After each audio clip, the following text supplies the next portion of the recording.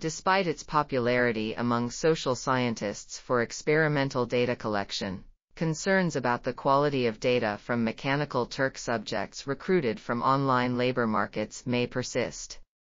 To address these doubts, new demographic data is presented, along with a review of mechanical Turk's strengths and comparison to other methods for recruiting subjects. Additionally, benefits such as longitudinal, cross-cultural, and pre-screening designs are discussed, along with advice on managing subject pools. This article was authored by Gabriele Paolacci, Jesse Chandler, and Panagiotis G. Ipeirotis.